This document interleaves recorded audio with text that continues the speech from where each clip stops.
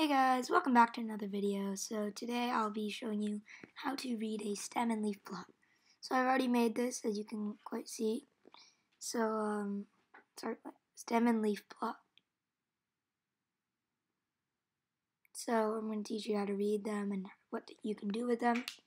So right now, let's just look at how each number above corresponds to 15 is 1 and 5. 16 is, or 32 for example, the 3 is the first digit and this 2 is the second digit. So the 3 is in the beginning and the 2 is at the end.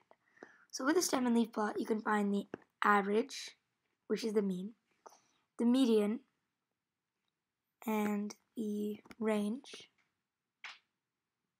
Oops. So yeah, you can find those three things. So let's do the range. You just take the biggest number, which is 41, minus 15. So write that right here, 41 minus 15 is, so you cross out the 4, now it's a 3, cross out the 1, basically, now it's an 11, yeah, let's cross it out. So now it's 11 minus 5 is 6, and 3 minus 1 is 2, so it's 26 is the range.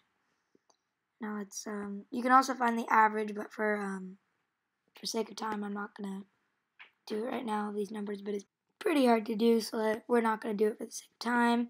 Basically, you find the numbers, so average and mean the same thing. Let's go to the median. So the median is the middle number. With a stem and leaf plot, medians are really easy. You can just cross out the last number and cross out the first number and do it all the way until you get to the middle number. Now, for some plots, in this case, you have to find the mean of the two numbers. The mean is the middle number in between them. So the middle number in between them is 4.5. So that would be the median. So yeah guys, you can find all those things, and thank you. Bye.